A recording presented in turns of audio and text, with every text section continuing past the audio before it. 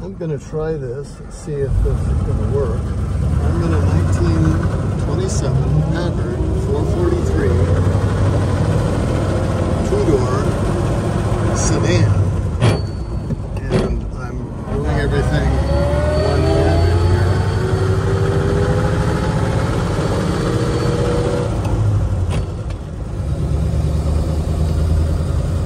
So it's a little bit of a road test and a little bit of a hassle, but I don't have very far to go, so let's see how this works out.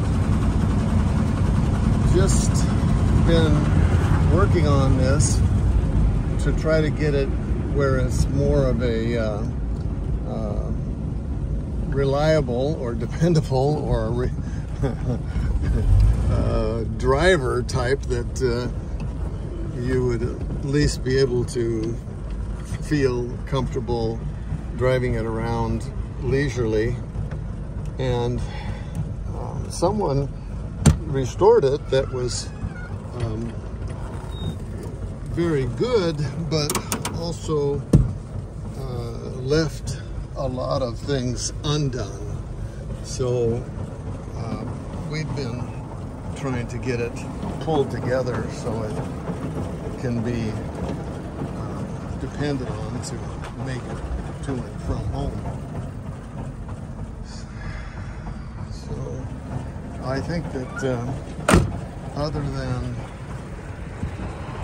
a few cosmetic things, we're probably looking pretty good.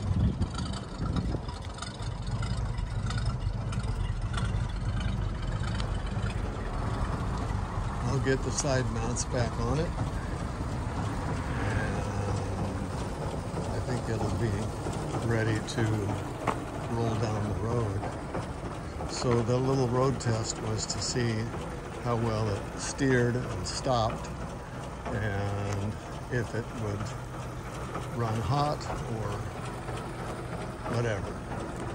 So it seems like it's doing okay.